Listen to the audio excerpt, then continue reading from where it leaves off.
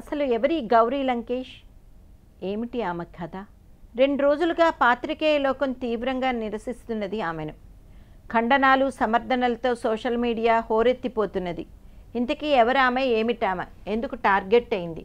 1962లో ఓ లింగాయత్ కుటుంబంలో పుట్టిన ఆమె పేరు గౌరీ. ఓ సోదరి కవిత, ఒక సోదరుడు ఇంద్రజిత్. తండ్రి పేరు లంకేష్, కవి, జర్నలిస్టు. తను సొంతంగా లంకేష్ పత్రికే పేరిట ఒక కన్నడ వీక్లీని నడిపేవాడు. బెంగళూరు టైమ్స్ ఆఫ్ ఇండియాకు పనిచేయడంతో ఆమె జర్నలిస్ట్ కెరియర్ స్టార్ట్ అయింది. తర్వాత ఆమె భర్త చిదానంద్ రాజ్గట్తో కలిసి ఢిల్లీ వెళ్ళింది. కొంతకాలానికే తిరిగి బెంగళూరు వచ్చేసి సండే మ్యాగజైన్కి పనిచేయసాగింది. దాదాపు 9 ఏళ్లు పనిచేసింది అందులో. 2000 సంవత్సరం ఆమె తండ్రి మరణించే సమయానికి ఆమె ఢిల్లీలో ఈటీవీ తెలుగు ఛానల్కి పనిచేస్తూ ఉండేది. ఢిల్లీలో పనిచేసిన ఈటీవీ జర్నలిస్టులు ఆమెకు బాగా తెలుసు. తండ్రి మరణించాక ఆయన పత్రిక లంకేష్ను మూసేయాలని అనుకున్నారు గౌరీ, ఆమె సోదరుడు ఇంద్రజిత్. కానీ దాని పబ్లిషర్ వాళ్ళకు నచ్చజెప్పాడు, కొనసాగించేలా చూశాడు. గౌరీ ఎడిటర్గా, ఇంద్రజిత్ ప్రింటర్ అండ్ పబ్లిషర్గా ఇది కొనసాగింది కొన్నాళ్ళు.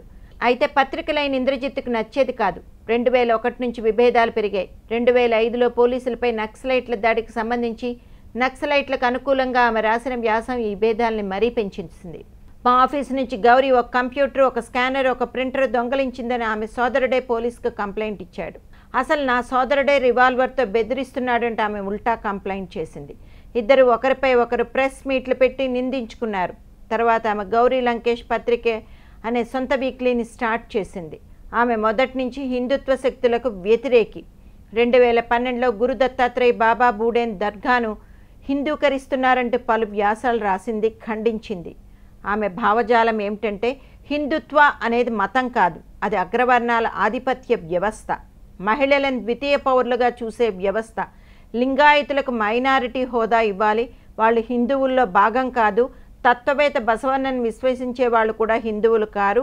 అప్పుడు ముఖ్యమంత్రి ఎస్ఎం కృష్ణ సన్నిహితుడు డికే శివకుమార్ అక్రమాలపై కూడా అనేక వ్యాసాలు రాసింది ఆమె. నక్సలైట్ లొంగిపై జనజీవన స్రవంతిలో కలిసిపోయేలా ప్రయత్నించేందుకు కర్ణాటక ప్రభుత్వం అప్పట్లో ఒక కమిటీని వేసింది.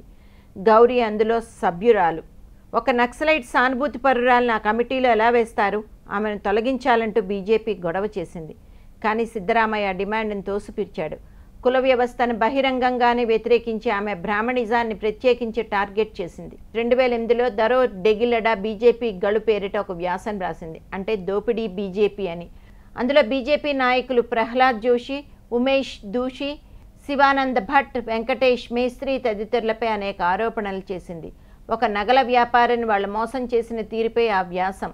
లెఫ్ట్ భావజాలాన్ని అనుసరించేదాన్ని కాబట్టి టార్గెట్ చేసి కేసులు పెట్టారని ఆమె వాదించింది. కానీ తన కథనానికి ఆధారాలు చూపించకపోవడంతో కోర్టు ఆమెకు 6 నెలల జైలు శిక్ష విధించింది. ఆమె అదే కోర్టు నుంచి యాంటిసిపేటరీ బెయిల్ తెచ్చుకుంది. ఇది మరో గొడవ. ఇంతకీ ఆమె వ్యక్తిగత జీవితం గురించి అంటారా? భర్త కాలమిస్టు చిదానంద రాజ్గట్టాతో పడక విడాకులు తీసుకుంది. తర్వాత ఒంటరిగానే ఉంటుంది. పిల్లలు లేరు. పక్కా కమ్యూనిస్టు భావజాలం, హిందుత్వ వ్యతిరేక భావజాలం. జేఎన్యూ వివాదాస్పద నేతలు కన్నయ్య కుమార్, జిగ్నేష్, ఉమర్ ఖలీద్, షహాదా రషీదులను తన దత్తత పిల్లలుగా చెప్పేది. వాళ్ళు బెంగళూరు వస్తే ఆమె ఇల్లే అడ్డా. అయితే ఏ రాజ్య స్వభావాన్ని ఆమె జీవితాంతం వ్యతిరేకించిందో అదే రాజ్యం ఆమెకు అధికారికంగా గన్ సెల్యూట్తో సహా అంత్యక్రియలు నిర్వహించడం, అది లింగాయత్ సాంప్రదాయాల మేరకు జరిపించడం విశేషం. వికీపీడియాలో ఉన్న సమాచారాన్ని కాస్త సులభ శైలిలో చెప్పడం మా ఉద్దేశం. ఇది ట్రూ ట్రాన్స్లేషన్ మాత్రమే.